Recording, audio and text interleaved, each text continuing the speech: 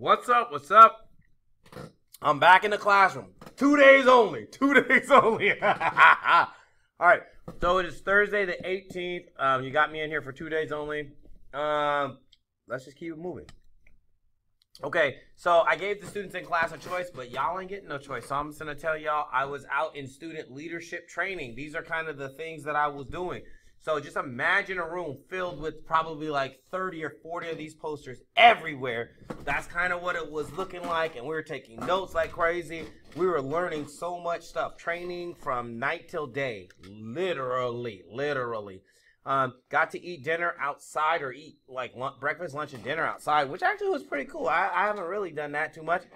It was very beautiful where we were at. It was right above Santa Cruz, but we didn't have time to be hanging out and all that kind of stuff. I did, however, found the opportunity to work out each day, so that was cool. And these are some of the teachers that I actually got to work with, and they're like from all over the country. So it was actually really cool to work with people from Oklahoma or Texas and all these different places. So that was actually really cool. So but me and Mrs. Denise will be taking over web, which is the student leadership, and kind of obviously, oh no, I don't want to do that. It's like, do you want to restart your computer? I'm like, nah, get out of there. Get out of there. Oh, y'all see now, huh? Okay. Anyway, kind of revamp it a little bit, and then also update it with, the new things that they have coming out about the program and things. And then, yeah, so we'll be taking over web next year. So it should be really awesome. It's going to be crazy, but it's going to be awesome. I'm excited for the opportunity. All right, so that's what I was doing. And then also on Friday, when y'all was taking the quiz, I was out in training that was actually a meeting. So, but this right here, blot out. Who left my desk like this? Who is it? Who is the one? So if you see this, or you're the one who did it, I'm like, just fix it, make it nice and neat. It's not a big deal. Not a big deal at all. If you see this kind of problem, I'm like, I don't care if you use the plug for my desk. I don't care about none of that. What I do care about is that if you mess something up, or if you see that something's messed up, I want you to be the type of student who will just take care of it and fix things. Okay?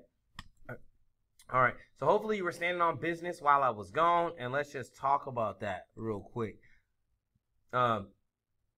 Actually, I guess we'll talk about that after this. So, in class, we're just having a short pop quiz. So this is what I'm gonna have you guys do since you're online. I'm going to have you guys, right, just take the pop quiz, okay?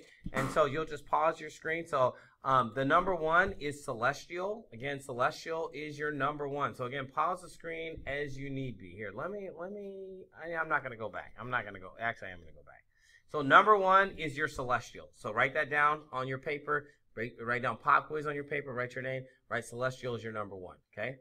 Then right below, write astronomy as your number 2. And then just go ahead and, like I said, define it. So celestial is your number 1, define it. Astronomy, number 2, define it. And then astrology is going to be your number 3, and then define it. So I'll repeat that one more time. Celestial is your number 1 for the pop quiz, define it. Astronomy is your number 2 for the pop quiz, define it. And astrology down there is going to be your number 3 for the pop quiz, and define it. Now let me tell you something. Don't cheat. Use your brain. Use your brain, do to the best of your ability, okay? All right, cool. I'm going to move forward, but you can pause as you need to write. Cool. Now, for your number 4, it's going to be constellations. And again, write down the word and then the definition. Number 5 is going to be star, name and definition. Boom, sun.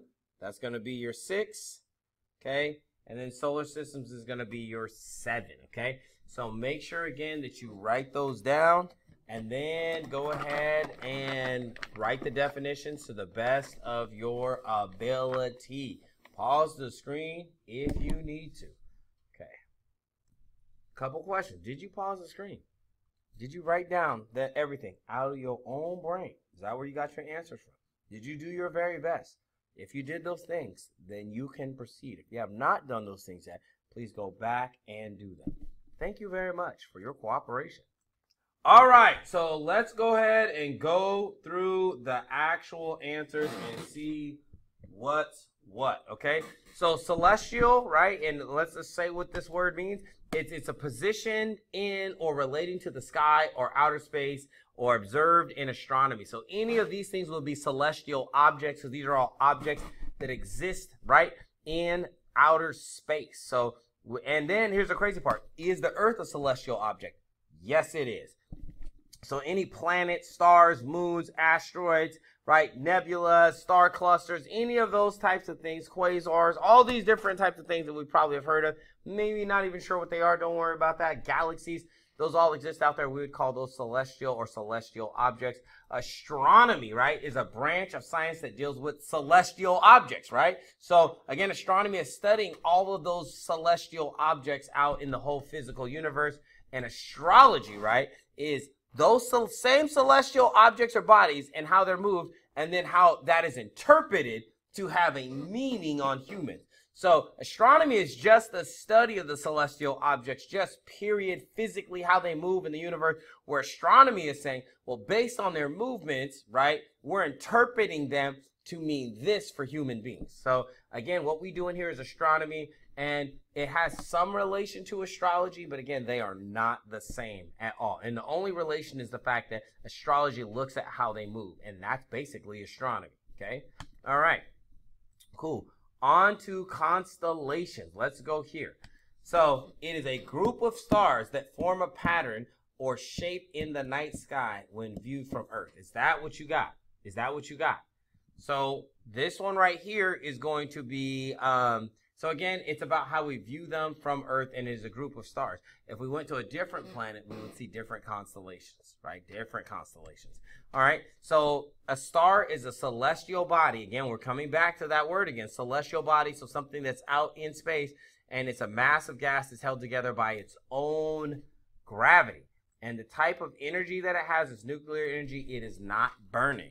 Now, the closest celestial body, mass of gas to us, is this thing called the sun. So it's a luminous star around which Earth and other planets revolve. So it is our star, right? It is our star. So, and we call that the sun. And then right here on solar systems, a star and group of planets and other celestial bodies that are held together by a gravitational attraction. By the way, I didn't have the mic pointed towards me this whole time, so hopefully you guys were hearing everything. My bad if it wasn't super clear, or if it was a little bit like not as clear as normal. Sorry, y'all. All right, so again, a solar system is a star, and then the group of planets or celestial bodies. Other celestial bodies besides planets could be moons or asteroids that revolve around said star. How did you do? How did you do? So if you got like a 1 to 5, you probably need to go back and study. 5 is on the borderline, but you probably need to go back and study and review these terms and make sure you have a basic understanding of what they are, okay? All right, cool. So I just want to know if you have been, right? Have y'all been standing on business, right? Right? Have y'all been standing on business? So have you been? So, and if you've been standing on business, you know what that means? Over here, that means on page 49, you scan that and you turn that in. So did you scan that and did you turn that in already? Okay. If you did that, which that should have been easy because legit, we did that last week. All right. Third trimester goals check-in. The check-in, that's where you should be writing this paragraph. It should be, again, be easy. And then this is where the real work of it starts, is the linking literacy, which shouldn't have been too difficult either. But again, it was about, I think it was 3 pages of linking literacy, like the stuff you had to fill out. So hopefully you got all that stuff in. Between those these 3 things, they were all due by Tuesday, okay? Now, here we are on this one.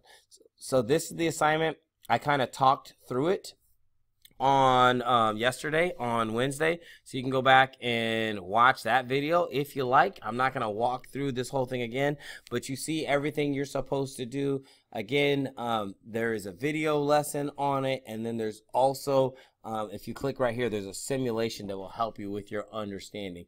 And then you got a lot of drawing and then some naming to do. So you got some drawing and naming to do, some questions to answer.